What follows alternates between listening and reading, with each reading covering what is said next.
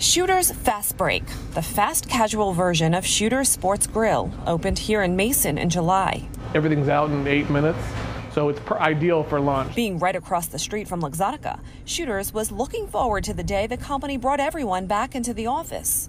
We knew it was going to be a little bit difficult opening in a pandemic, but absolutely, yeah, I mean, we banked on them being there for sure. Now Shooter's isn't sure what to expect. Multiple Luxottica employees told WLWT they were notified last week of cuts at the Mason location.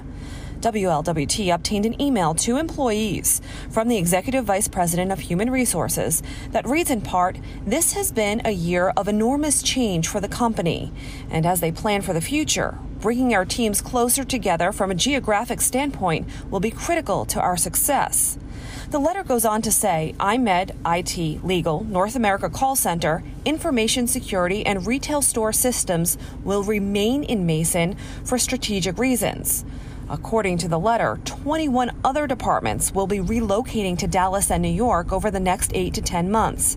The company called it a period of major transition. The email says the vast majority of Mason-based employees will be offered a similar role in our New York or Dallas offices. Those not offered relocation or who choose not to relocate will be eligible for a severance plan. While the future of Luxottica employees may be up in the air, Shooter's hopes other nearby corporations can keep them frying up their famous chicken. Right now, we're doing what we can. And what we don't know at this point, the number of employees or the percentage of employees impacted by all of this. But the City of Mason's website lists Exotica as the city's #2 employer, just below Procter & Gamble, with more than 1,800 people just at this location. Reporting live tonight in Mason, Karen Johnson, WLWT News 5.